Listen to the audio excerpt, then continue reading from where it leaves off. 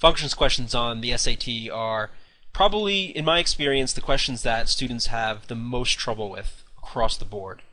It's a topic that's introduced pretty much in Algebra 2, so it's not something you necessarily grow up learning like you do with a lot of the other topics that you learn in, elementary school, middle school, and then the early stages of high school. So it's a relatively new topic, and it can get confusing. But what I want to show you in this video is just the basics of functions, how we think about them, why we use them, and what kinds of things they might ask you on the SAT. So first, what is a function? Well, generally the notation you will see is some letter, most often f, and then x. F of x, you'll often hear this called f of x. But basically just saying a function of x. And you got to think of a function as a machine. It's a way of translating some input into an output. Often for us, that input is an x, so some number x that we put in. And the output is often a y, or aka an f of x. We'll talk more about that in a little bit. So the thing to think about with functions, the reason why we use them is they're pretty much machines. They're ways of getting some kind of output for some arbitrary input, for any kind of number we put into that machine, for the most part, any kind of number. Now, what do we do with these functions? Well, you're not just going to see f of x. Well, actually, one thing I should say, well, no, I'll say this after, when I do this part. So let's say we're told that f of x is x cubed. What does this mean? Well, it just means the machine that we're given is x cubed. So that means if we plug in a number for x, we're going to plug that into our machine and see what number we get out. So one thing to keep in mind as well is this symbol f of x, you might also see g of x, h of x, r of x, really isn't, any letter can go with it.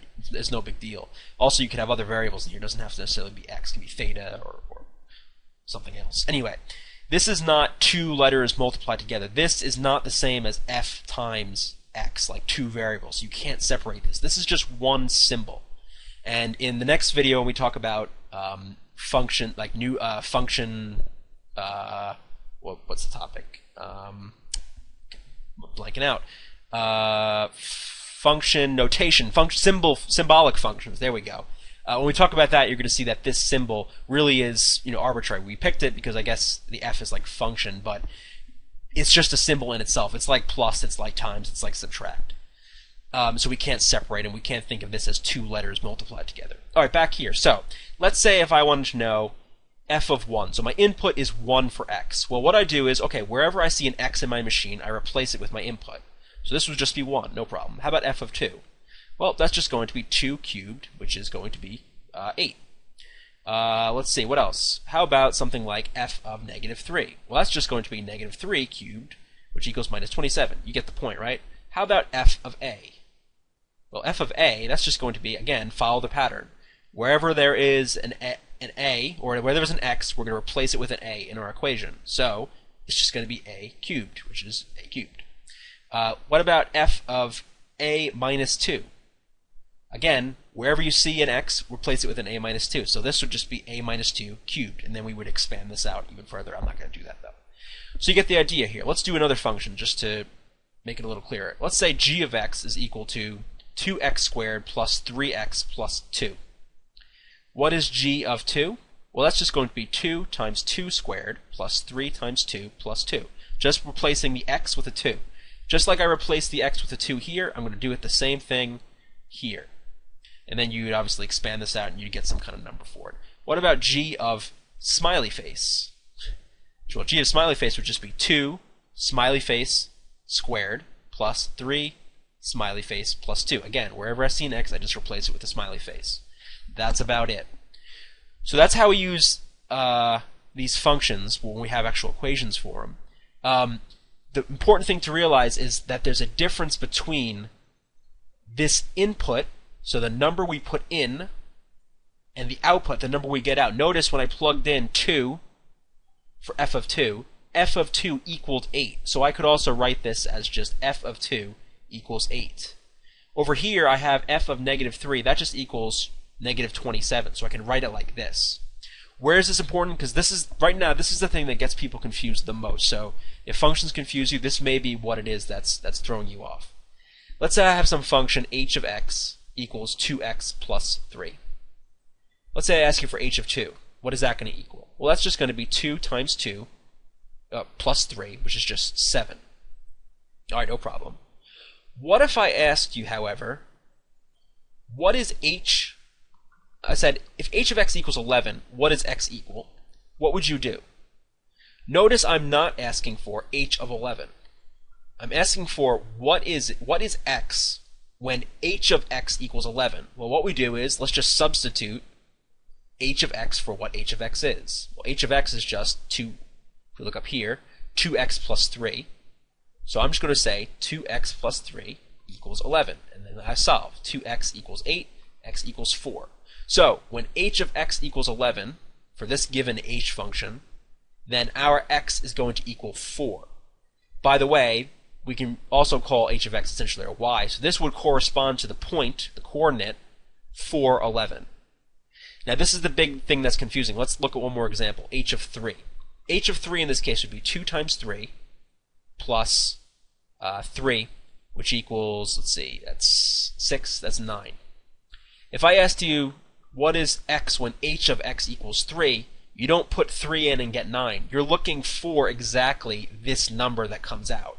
I mean, sorry, you're given this number that comes out. You're looking for the number to put in. So you have the output in this case. We need the input, and we're solving for that. So it's like we're solving this backwards. So then we say 2x plus 3 equals 3, 2x equals 0, x equals 0. So this case, x would equal 0, and this would correspond to the point 0, 3. This one up here would correspond to the point 3, 9. And that's pretty much the difference, and the important thing here, there's a difference between the input and the output, between what you put in and what comes out. Some other things that you should know, they don't come up very often at all in the SAT, but you should know them. The domain of a function is all the possible x values that can work with the function. So let's say we had something like 1 over x minus 1 equals f of x. What is the domain of this function? Well, the domain is just going to have to be x equals 1. The domain is going to have to be, the reals, so all the numbers, except for x cannot equal 1. Why? Because if x were 1, then you'd have 1 over 0, and that goes to infinity. That's undefined. No good. So basically the domain, for most cases, the domain is going to be every single number. Like in this one over here, the domain is any number. There are no restrictions. In this case, in some cases, limited cases, you're actually going to have a restricted domain. You can't have everything. So basically, the easiest question to ask if you're looking for the domain is, all right, what are the numbers that can't go in? Rather than asking the numbers that can go in, because often that's, all the time it's going to be pretty much infinite. But we want to ask, okay, what numbers can't go in? The range of a function, ran out of room. Let me get some more room here. The range of a function is all the possible y's.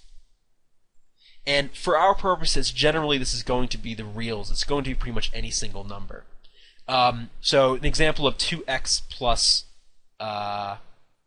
3 equals f of x. The range is, the domain is the reals, and the range is the reals, because we can get any number. And if you looked at a graph of 2x plus 3, it probably looks something like this. We can see that, this is going to extend forever. Any x can be represented on this graph, and any y can be represented on this graph. In general, remember that domain and range questions don't really appear on this. It's a little bit beyond the scope of the test. It is something you should know just to be familiar with functions and to be familiar with what's going on. Actually, if you read the beginning of the instructions, they'll tell you that unless specified, all domains are the reals. Or all the real numbers, I should say. So the domain, as it says in number 4 of the instructions, unless otherwise specified, the domain of any function f is assumed to be the set of all real numbers x for which f of x is a real number. So basically, it's pretty much the set of all real numbers for which f of x is a real number. Pretty much, if the domain, so again, with our 2x plus 3 example, the domain would be the reals. In our 1 over x minus 1 example, the domain would be everything except for 1, because 1 over 0 is not in the reals, pretty much. Basically, you don't really have to worry about this at all, because I don't really think I've ever seen a domain and range question on the test. But it is something that you should know, just in case it does come up, and also so you understand functions better. Let's see if there's one other thing I want to say about functions. I guess there's a couple other things I can say about functions. how do these translate into graphs? Well, I might say something about this a little bit later, but if we have a graph, and let's say we're given a function 2x plus 3, which is f of x, I can come up with a table of x and y values, right? So let's plug in x is 0. That would give us 3. X is 1. That would give me 5. X is 2 would give me 7. Negative 1 would give me 1. Negative 2 would give me negative 1, and so on. I can go ahead and then graph these points. So 0, 3, 1, 5, 2, 7, negative 1, 1, negative 2, negative 1. And you can see I'm forming a line, right? And this is the graph of the function f of x, right? F of x equals 2x plus 3. Now again, if you're given a graph, like sometimes on certain problems you're given a table, you're given like something, I'm going to make up these numbers, they're probably not going to work, but that's not really the point. Let's say you're given a table that looks like this, and let's say then your choice is A, B, C, D, E, you're given a bunch of equations. How do you solve this? Well, you see which one of these equations represents this function. You do that by plugging in your x into each one of the equations and seeing, okay, for A, when I plug in 0, does it equal 4? If it does, you keep it. If it doesn't, you cross it out. And you do that, and you're probably going to get down to 2 choices. If you have to, plug in another one and see which one works. That's pretty much how you work with these functions on these tables. As for the charts, let's say we're dealing with a function like this, so a parabola. And I ask you for, let's just put in some numbers here. 1, 2, something like that. 2. Okay. I ask you for f of 2. Well, that's just going to be the function evaluated at x equals 2. So it would be something like that. So it would be equal to 2. What if I asked you for f of 0? Well, that's just going to equal whatever the function is at 0, and it's about 0 here. What if I asked you for f of x equals 1? What does x equal? Remember, there's a difference between the input and the output. So here I looked at what the x value was. Here I got to say, okay, the y value, or the f of x value, the value of the function is 1. What is the x that corresponds with it? So here's y equals 1.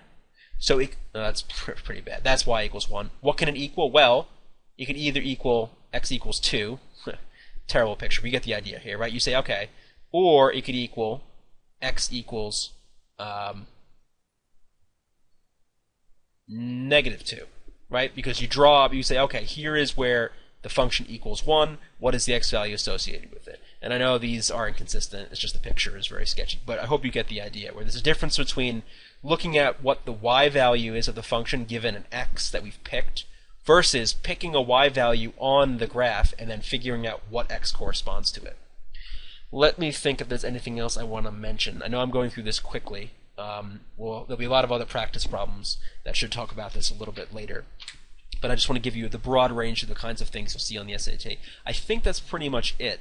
I think I've covered pretty much all the bases on functions. If you have any questions, if there's anything that you don't get, please let me know in the comments for this video, because this is a very important topic. You can also check out the other videos I'm making on practice problems, on specific ones you might see on the SAT that might give you some trouble.